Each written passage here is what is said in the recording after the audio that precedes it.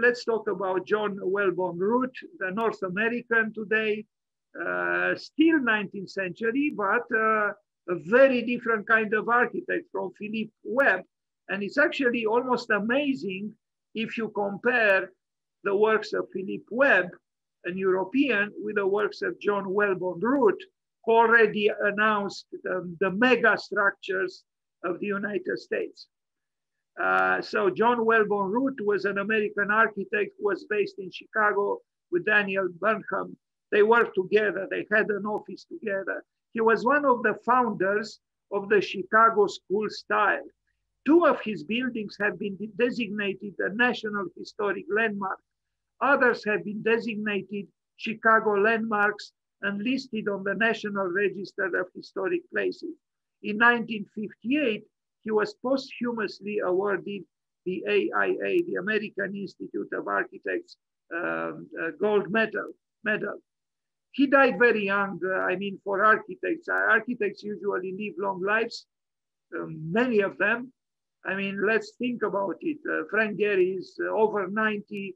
Kenneth Frampton was 90 just in December or at the end of November. Peter Eisenman is 1988. Dosch is 93. Alvaro Siza around 93, 94. Architects live long lives, but unfortunately, Root died at 41. 41, that's too early. But he was a very good architect. And while he's not so well known, he deserves to be known. Here he is with Daniel Burnham, the one on the left, and on the right is Root. And they built some significant structures in Chicago, so very different from those in Great Britain by Philip Webb. I already read this. So Granny's Block, 1880, Chicago, destroyed. At that time, Frank Lloyd Wright was already born and making waves for himself. Sullivan was still alive. I think Richardson died. Richardson, H.H. Richardson, had an influence on Root. And it is said that there are actually 3 forefathers of the modern architecture in the United States. H.H. Richardson, Louis Sullivan, and Frank Lloyd Wright. But Root was influenced by H.H. Richardson, and we'll arrive at some pictures which show it clearly. This building was destroyed. We have just some illustrations of it, but you see the scale of the building. I mean, you know, collective building is larger than what we have seen in the case of Philip Webb. And also the architecture is very different. Gone are the sloping roofs. Gone are the chimneys. This is an architecture that announces almost the present. But before we arrive at some kind of similar buildings, let's look at this church from 1880 in Chicago. Here, the influence of H.H. Richardson is obvious because H.H. Richardson worked with brick in this massive way, you know, fortress-like architecture, which will be found also in the work of our almost contemporary Ulrich Franzen, about whom I will talk after this one. So this is a church built by Root. Again, he built until 41 when he died. He built an impressive repertoire of buildings, maybe not too many, but large buildings, important buildings in a city like Chicago. To build, large-scale buildings is not a little matter. But this church itself, yes, it's not as innovative as the churches of Frank Lloyd Wright, but still, I think it has something to say, especially now.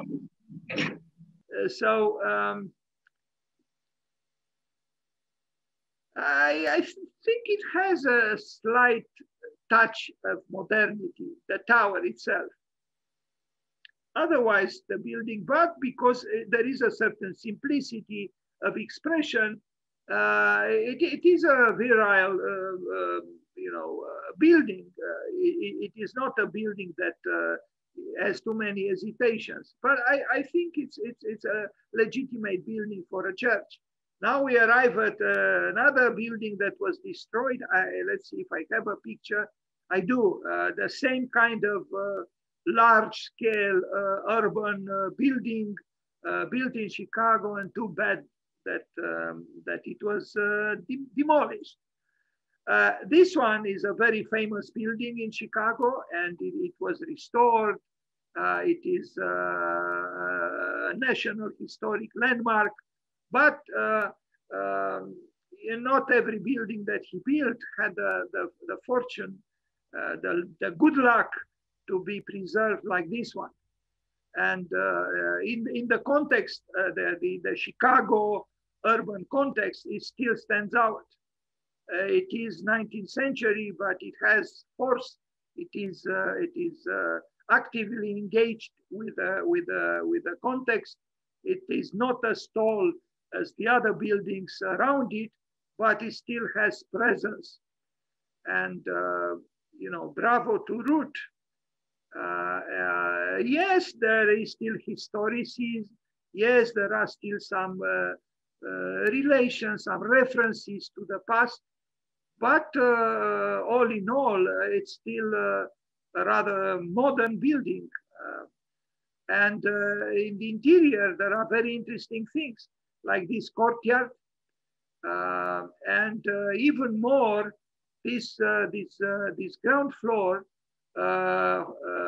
large hall where actually Frank Lloyd Wright made an intervention that was perhaps significant here, and I don't have now access to.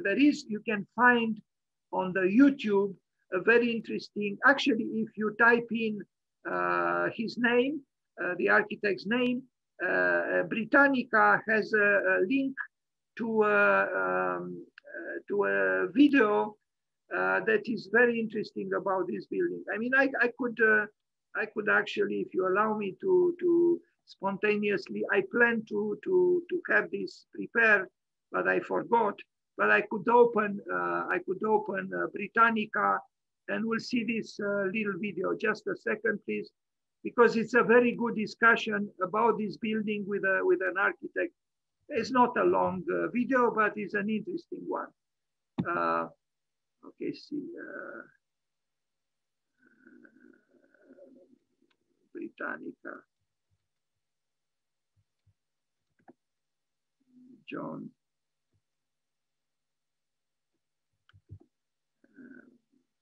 Wellborn. Route. I think it's this one. Let's see. I just watch it, and I plan to. I apologize. I plan to have it prepared. Here it is. So forgive me for this slight delay, but it's an interesting interview about this building. Let's hope it works, because sometimes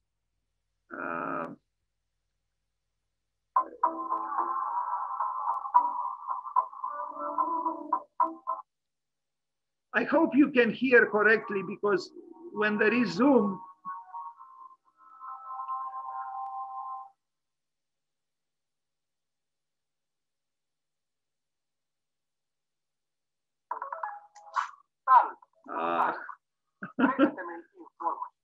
I was hoping.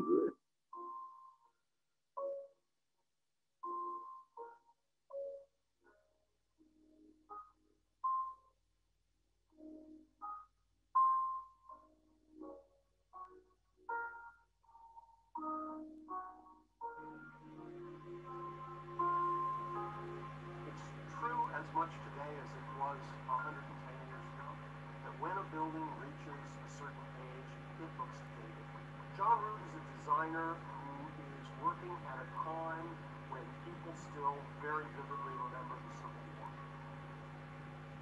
And certainly when Frank Lloyd Wright was called in to do this renovation, this building was 12 years old, and it takes a challenge. got dark color, which is no longer popular. We have extremely ornate decorative program, which is also out of date. It looks tiny. So when we look at the light cord and the rotary, what we're seeing is largely the form that John Root touched. What Wright has done is he's freshened it up. We see the white paint, we see the gold leaf, and we see the way the entire interior is brightened up. And if you look at how ornate this is and how it has this chamfered edges, you know it's got a shape, and what Wright replaces it with is the right angle. And how these really simple geometries come into play. Just as Root took advantage of the opportunity to introduce art into a necessary structural feature of the roof, Wright introduced a beautiful feature with the light fixtures he introduced. And also, he's brought in an element that's exceptionally important to him, which is nature. Which is why we have the planters introduced on the newel post, on the staircase. We start to see a more and more aggressive battle between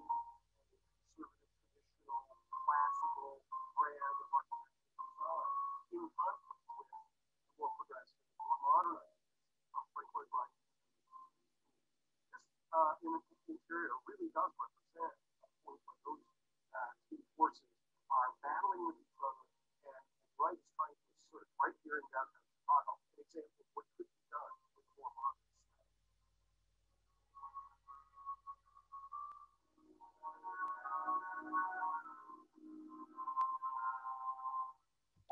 Okay, so we continue the presentation, the PowerPoint presentation. This is indeed a very interesting case where an architect of some importance, Root, meets, so to speak, Frank Lloyd Wright.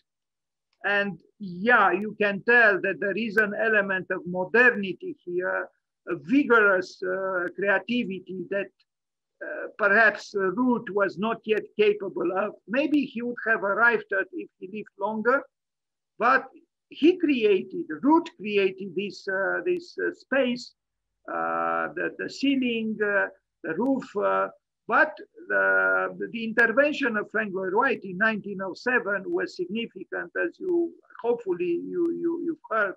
I say hopefully because sometimes when I play YouTube or video materials on Zoom, the sound is not so good.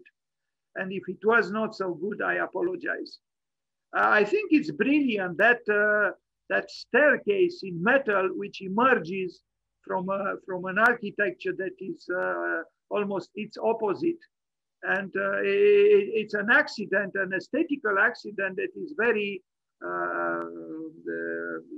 stimulating architecturally. So this was built by Root, but was reinterpreted everything by the genius of Frank Lloyd Wright. So the commentator that we saw correctly underlined the conflict, the tension between tradition and innovation, between modernity and the seductiveness of the past. But this staircase is quite unique and I think very interesting and appealing for us as well. And yes, the roofing as well is brilliant. It is filtering light in a poetical way. It is an embroidered, roofing. It's very good, I think. An excellent work, and I'm very happy that Root built it, and I'm very happy that Frank Lloyd Wright, contributed to this building, one of the important buildings of the so-called past in a city that is notorious for its promoting modernity, and that is Chicago. I lived in Chicago for a number of years, so I am a little bit nostalgic myself at this moment. But Somehow the force of Chicago in the 19th century maybe is not as much present today. It is very possible that the most important architect today in Chicago is actually a lady. Something would have been inconceivable in the 19th century. But yes, Jeannie Gang from Studio Gang is probably the most creative and the most innovative architect today in Chicago. And I suggest to you to check out her work. She has offices in Chicago, New York, Paris, and San Francisco. Maybe you already know the Agua Tower built by Jeannie Gang, the Studio Gang. Anyway, welcome to the ladies in architecture. It has been said, and I have a book actually published in France that with the title, The 21st Century, the Women's Century. It is the century of women, and it probably is. Even at the University of Architecture here, there are more female students than male students. Things are changing. Back to Ruth. I love this tale by Ruth, and complemented by the vigorous creativity of young Frank Lloyd Wright. Not too young, but still young. This man lived forever himself. He died at 92 or so. Anyway, this is a great building in Chicago. And now we arrive at another. I don't know if I have pictures. This was destroyed. Yes, I do have some pictures. What a shame that this building was destroyed. You know, yes, there is historicism. Yes, maybe innovation is not, you know, highly or alarmingly present, but it's a building with presence. And I don't know for what reasons, probably speculative reasons of real estate, it was demolished. Well, buildings, great buildings by Frank Lloyd Wright had been demolished as well, like the Larkin building. And it's just so sad, you know, to destroy powerful, significant, poetical buildings that represent the art of architecture so well, to be demolished. Like, for example, the Larkin building by Frank Lloyd Wright was flattened, was destroyed, was demolished in order to so-called build a parking lot. It's just unbelievable. And the Larkin building was truly a very significant structure built by Wright. But this building as well, it should have been saved, and it was not saved. Anyway, we move forward. Lakeview Presbyterian Church, 1888 in Chicago. You know, maybe not a very impressive building, but it has a certain simplicity that points in the direction of modernity. Otherwise, it's a rather, you know, traditional building. The interior is not very impressive. This is one of the spaces. I think it has several. In some pictures, it appears to be larger. Maybe some modifications took place. But even the interior is not without interest. Somehow this picture, although in this case it's about benches, and in Biblioteca Laurentiana by Michelangelo is about the desks. But somehow this picture makes me think of the Biblioteca Laurentiana, where you have desks also of massive wood, a row of massive desks. And here we have a row or two rows of massive benches, almost sculpted benches. Now a building from 1889, which was designated a National Register of Historic Places. It's a tall building, again, so very different from the buildings by Philip Webb that we just saw at the beginning. The same place, at the same time, but Philip Webb in Great Britain, Ruth in Chicago. And this was the Brave New World, beginning to assert itself, and the scale of its buildings do nothing else but show this. These are large buildings. Again, try to imagine such a building in Europe in the 19th century. No, it would be hard to imagine something like this. But in Chicago, it was a different story. I mean, such a building, if you try to make an effort of imagination to take this building and plant it in some European city, it would be as shocking as Tour Eiffel was when it was built for Paris, no doubt. But in Chicago, which has many tall buildings, is one of the tall buildings. But it still has a level of modernity that is almost striking, considering that it was built in the 19th century, not even early in the 20th century. So bravo to Ruth. I mean, he worked together with Daniel Burnham. They had a fruitful partnership and lots of commissions, important buildings in an important city.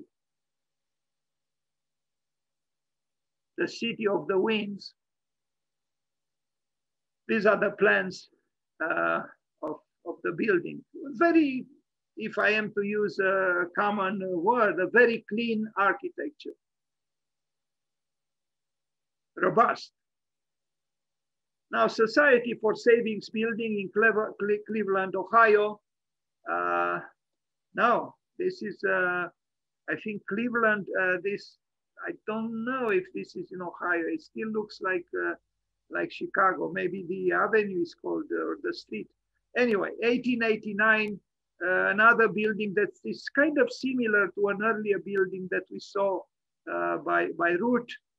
And you see the influence of H.H. Richardson. Brick masonry walls, although behind them there is probably a steel structure. It's massive, it's fortress-like. It has force. Even today, compared to the buildings nearby, it has a presence that cannot be ignored.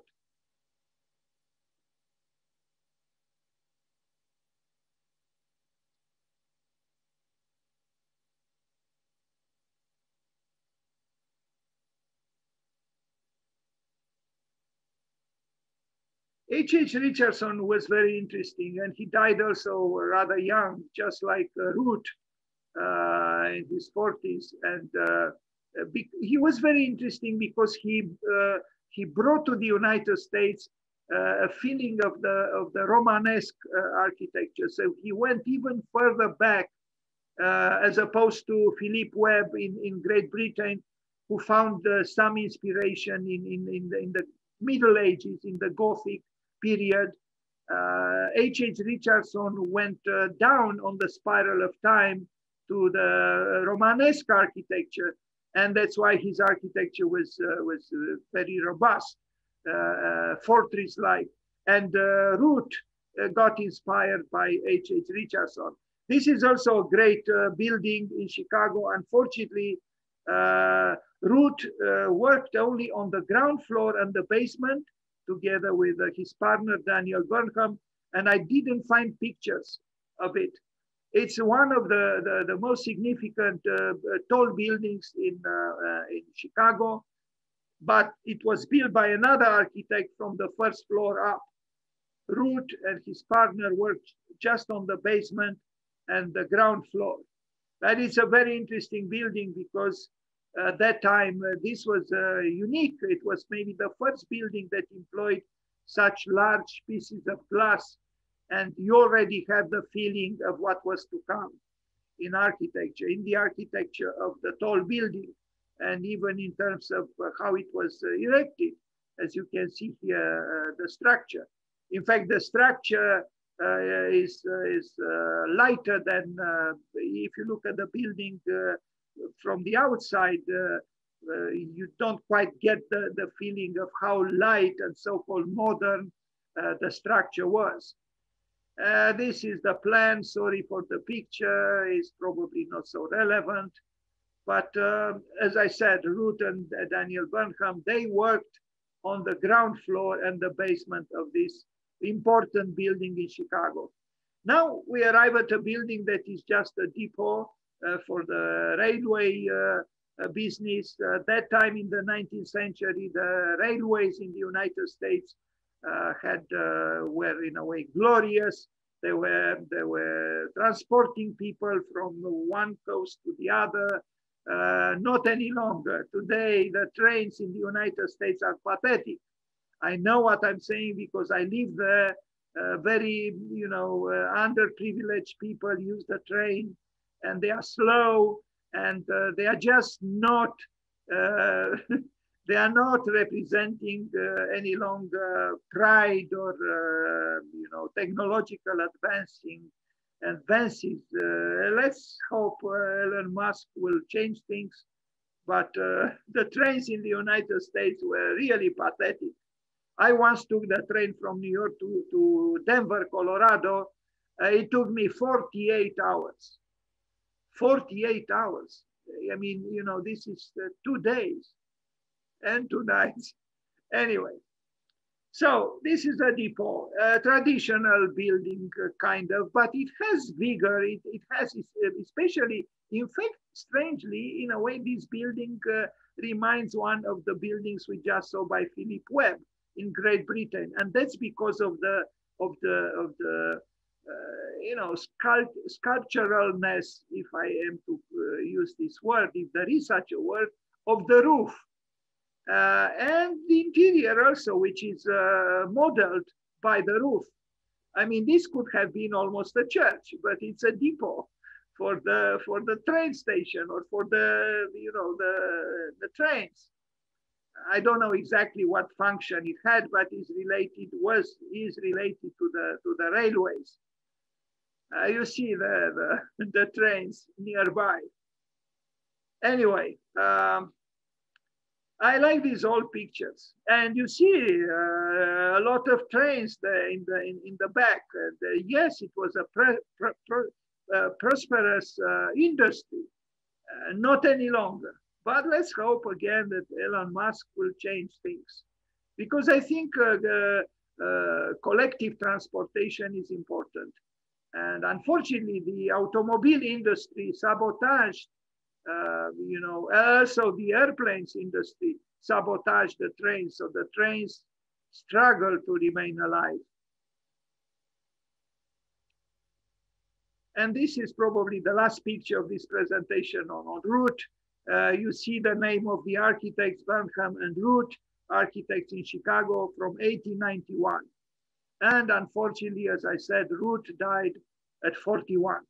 Okay, and now we go to a contemporary, almost contemporary architect whom I didn't announce in my invitation, but whose birthday is actually today. And I am talking about Ulrich Franzen. I don't have a sufficiently developed presentation on him. He deserves more, but let's wish him happy birthday. I will show a few buildings by him. He was an important North American architect of the 20th century. Ulrich Franzen. So he was a German-born American architect known for his fortress-like buildings and brutalist style. I mentioned the word fortress a few times tonight in relation with H.H. Richardson and Root a little bit. In the case of Franzen, the fortress-like aesthetics are even more obvious in some parts of his architecture. Brutalism is coming back. It is seductive again. There was a large exhibition in Vienna 2 or 3 years ago called SOS Brutalismus. The brutalist aesthetic is kind of a refreshing reaction to minimalism, to thinness and whiteness. I might even include here the newcomer Ishigami. The brutalists are indeed apparently brutal, but behind the apparent roughness, I think sometimes, at least sometimes, there is sensitiveness that is not rough at all. So let's see what Ulrich Joseph Franzen did. I only have a fragment of his buildings here, but there will be enough, I think, of an invitation to further study his work if you are attracted by his work. So he was born in Düsseldorf in Germany, the son of these people. They emigrated to the United States in 1936. He lived with his mother and the younger brother. Once his parents divorced, he obtained an undergraduate degree from Williams College, an excellent college in the States. And after one semester at the architectural school at Harvard, he joined the army. After World War II ended, he obtained a master's degree from Harvard in 1950. By 1951, he was working for IMPAI. He left PAI and formed his own firm, Ulrich Franzen and Associates, in 1955. We'll start, this is the man. I will show a few pictures with him. Do you notice those marks on the carpet of his house of some piece of furniture? You know, it seems that even a German is unable to avoid the fatality of certain encounters between heavy pieces of furniture and a soft, accommodating carpet. Anyway, this is the man. He arrived at affluence. He made some money because he built a lot. So he was so-called very successful. I was still somehow interested in these marks in the, I mean, you know, I'm far from being pretentious, but I'm surprised that Ulrich Franzen has allowed for something like this in his living room.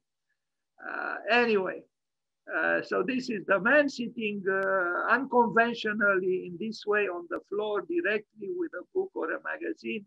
Nice, a little bohemian touch in the case of one of the most successful architects in the United States in the second half of the 20th century.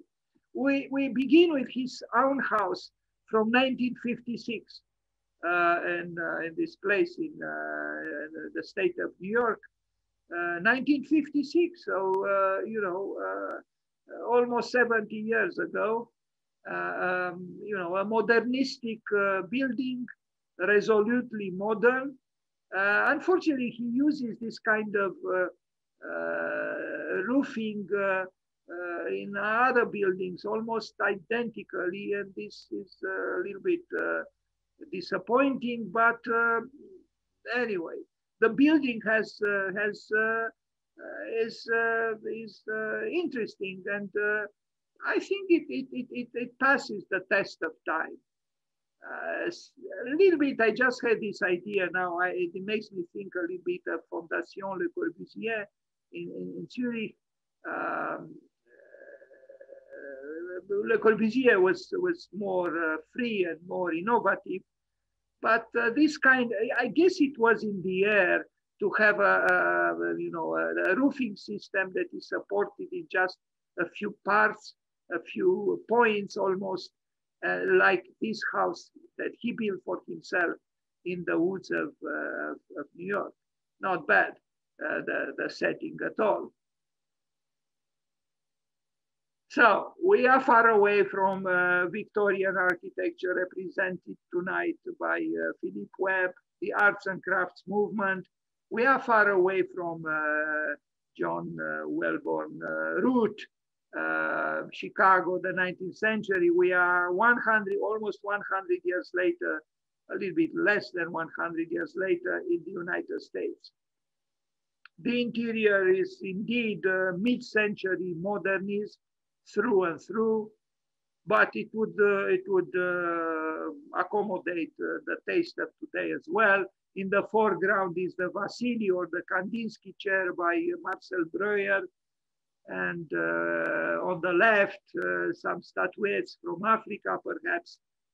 Some of these people and Franzen himself loved art and you know, indulged in collecting artifacts from various cultures and various times. But the plan, if I'm not sure, but maybe, yes, maybe he used the golden ratio. It does appear to be so, judging on this diagram, but I don't know if these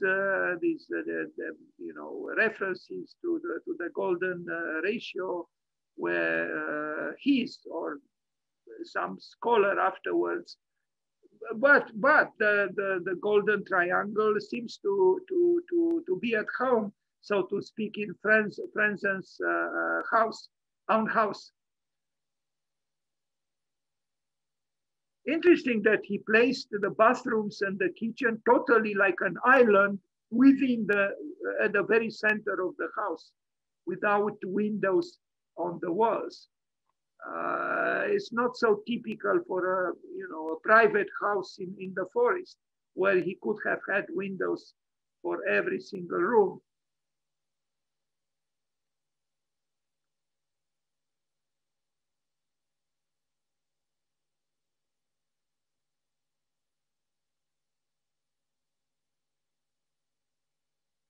I guess life could be easy and nice, no? I mean, if you contemplate this building, you wouldn't say that life is tough and there are even questionable or problematic aspects to it. No, life could be indeed quite nice. If I look at this bedroom of Mr. Franzen. Anyway, we move forward.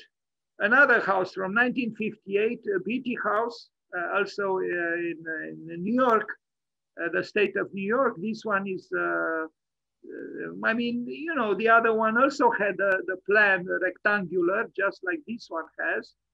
Very clean architecture, modern, orthodox modernism, mid-century aesthetics, and it was advertised as such.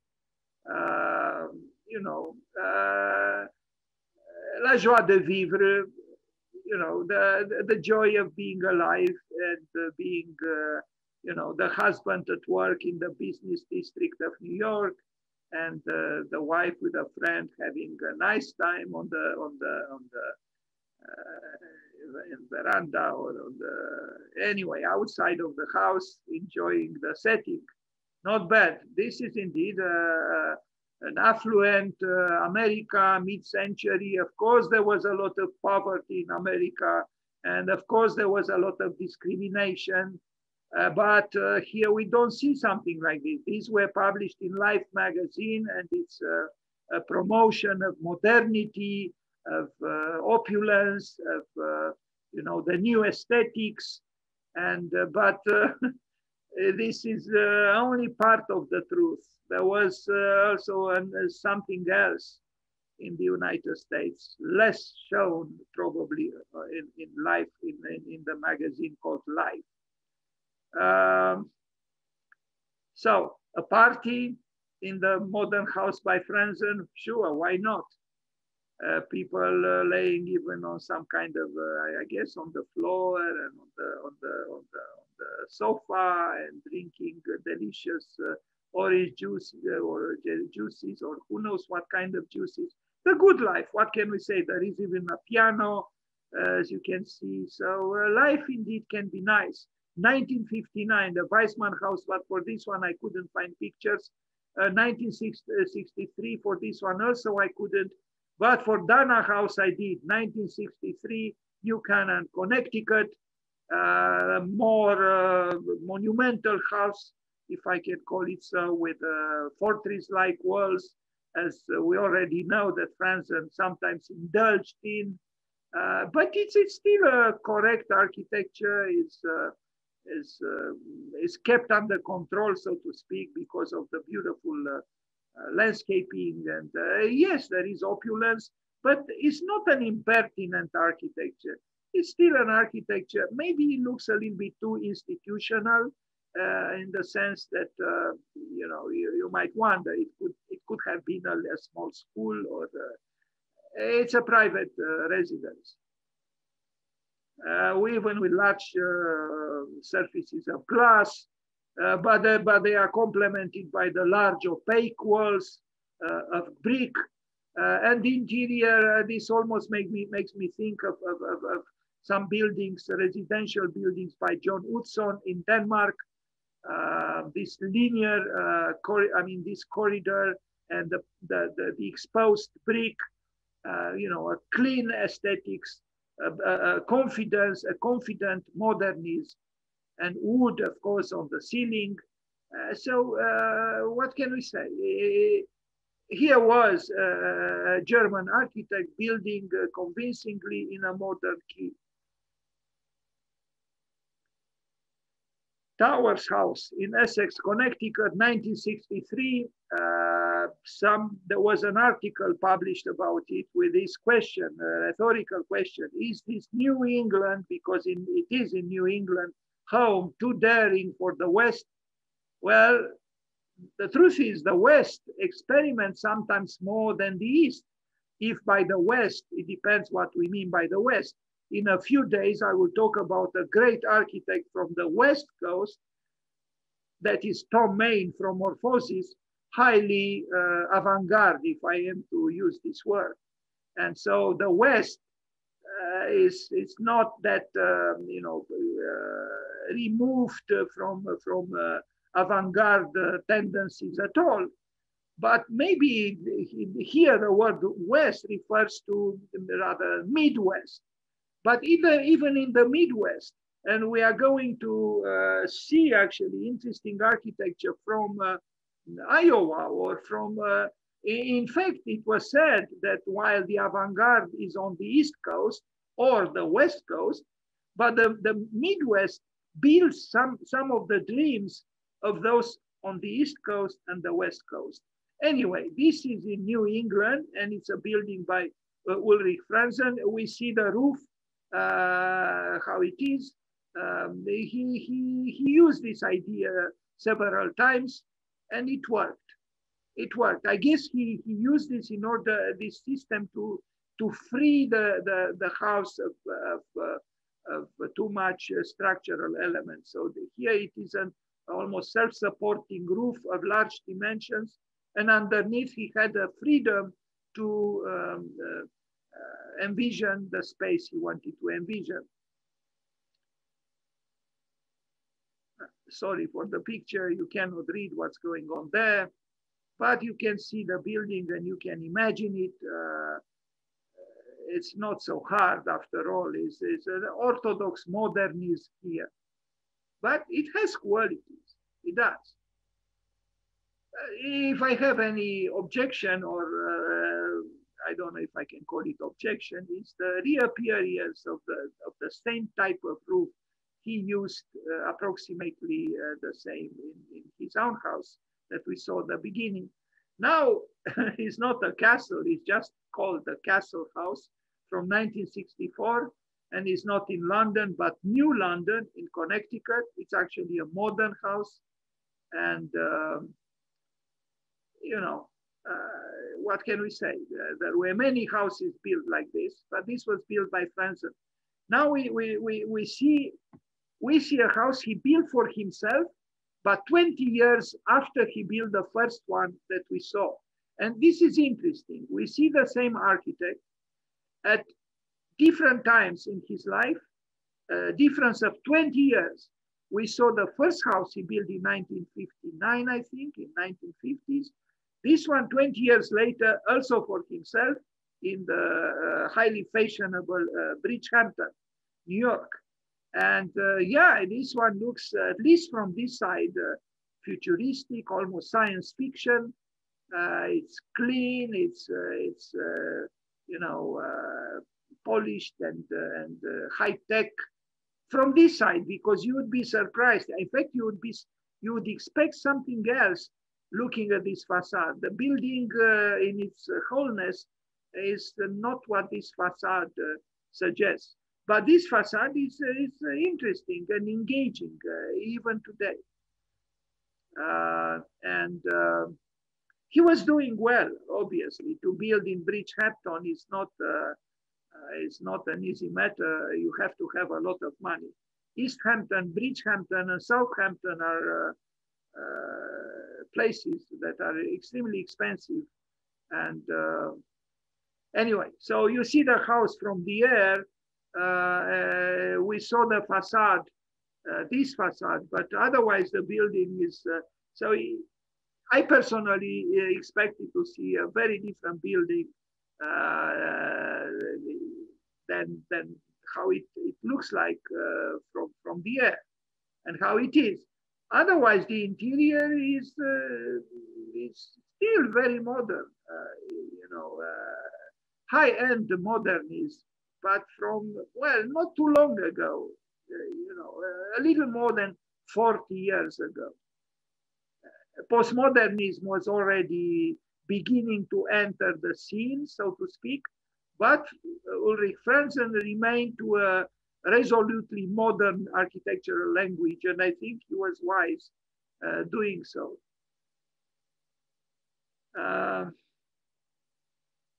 Well, it is said that the shoemaker doesn't make shoes for himself, and maybe some architects don't build for themselves very convincingly. This was not the case of Ulrich Franzen.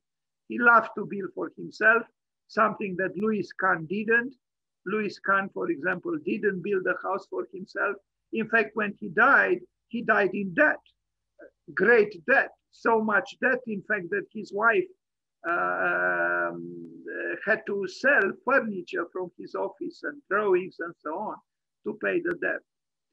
Anyway, but he did so because he worked for Dhaka, where he paid his employees to study various aspects of the great architectural complex of buildings he was building in Dhaka.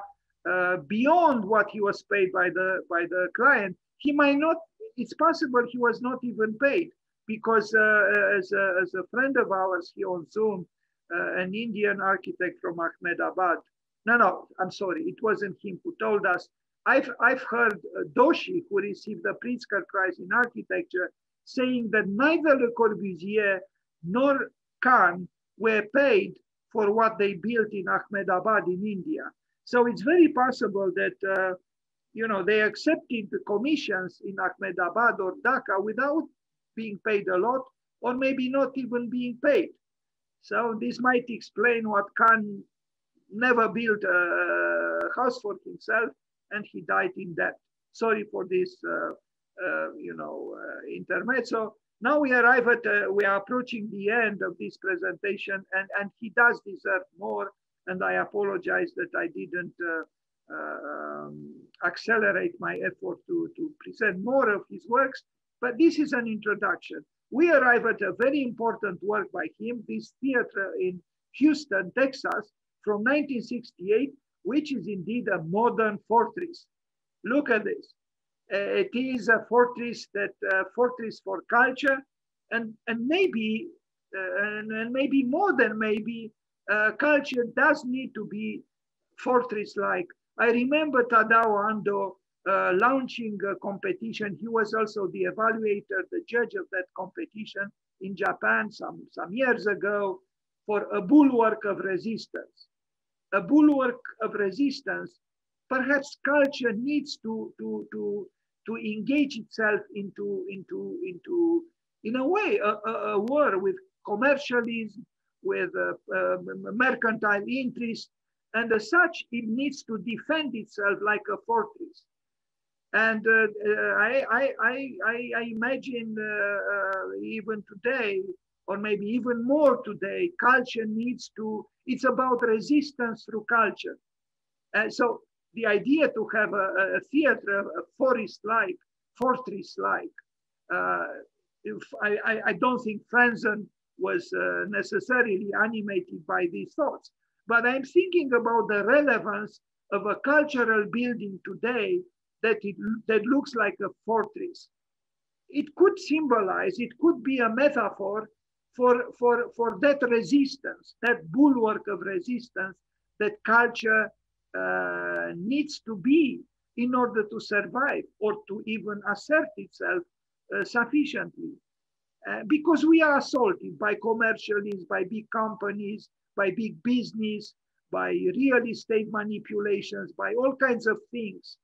And of course, of prime importance is the obsession with money, money, and not spirit or culture or poetry or music and so on. We transformed even music into an industry today. That's why even musicians talk about the music industry, the literature industry, even education became an industry. As such, I think culture needs to find refuge in itself, fortress-like. Anyway, sorry for this promotion of a certain idea, but coming back to the building by Franzen, we see indeed a heroic building, maybe not too heroic because it has some mundane elements, but it is fortress-like and a luminous fortress, if I can say so. It's a theater, but it has the aesthetics of a certain mental disposition that maybe is not so common any longer. The belief in the massive walls and a massive structure is not so much ours any longer. And the exposed concrete makes this even more obvious.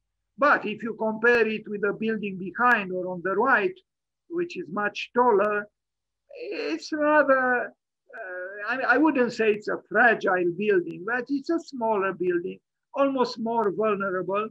And as such, if it has the qualities of a fortress, being fortress-like is not so bad. It's still an interesting building.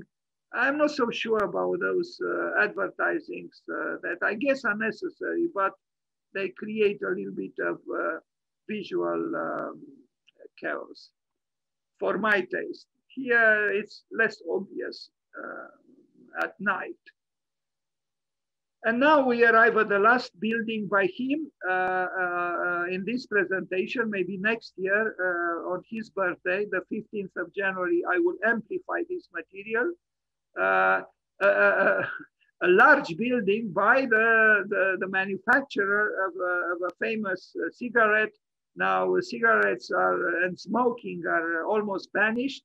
I mean, they exist, but less and less people smoke. But at that time in 1984, I remember I used to buy a pack of Marlboro with 60 cents. Now it's more than 10 times more expensive. It's more than $7. At that time was, as I said, less than $1. Philip Morris made a lot of money selling cigarettes. I don't know, maybe it's possible they are bankrupt now. I don't even know if this brand still exists. But at that time they had the money to commission Ulrich Franzen to build their headquarters. And the headquarters is a headquarters indeed. I mean, it's almost hard to believe that a manufacturer of cigarettes can afford such a triumphant building. But they did. And yes, they made a lot of money. Now the same amount of money, if not more, is made by the communication industries, Vodafone, Orange, and so on. They make so much money with the so-called communication age. Here on the right, you see the Pan Am building. It was still called the Pan Am building, built by Walter Gropius. Pan Am ran out of business, an airline industry, and now it's called MetLife, I think. So this building that you barely see here was done by Walter Gropius, who at the time when he built this was the director of the Department of Design, the Graduate School of Design at Harvard. Okay, so the fortress-like was built with the money obtained from selling the very fragile cigarettes, but very lucrative business, as you can see. It's a commercial building, let's face it. It's not a cultural building. And it's actually even a little bit less fortress-like because it is a building that celebrates capitalism. It was born from capitalism, and maybe capitalism will also make it collapse. Here it is. Not quite a skyscraper, but moving towards becoming one to an extent. And actually I end with also a Philip Morris building, but a different building. I think I have just 2 images or 3. The research center, which was also built by Ulrich Franzen. And this is not a bad building. It's interesting, it's intriguing. It has, I don't know, aesthetical connotations that make me think of something else, not a research center for a manufacturer of very fragile little cigarettes. But that's what it is. It is in a way funny. I would say that a manufacturer of cigarettes indulged in this kind of architecture, almost with some kind of cosmic longings, or I don't know. It almost could have been some kind of a religious building, but it's not. It's a research center for making cigarettes easier and easier and cheaper and cheaper in order to sell them with a bigger and bigger price. Welcome to capitalism. Welcome to making a profit. In capitalism, if you don't make a profit, you are sinner. And if you make a profit, you are saved. Thank you.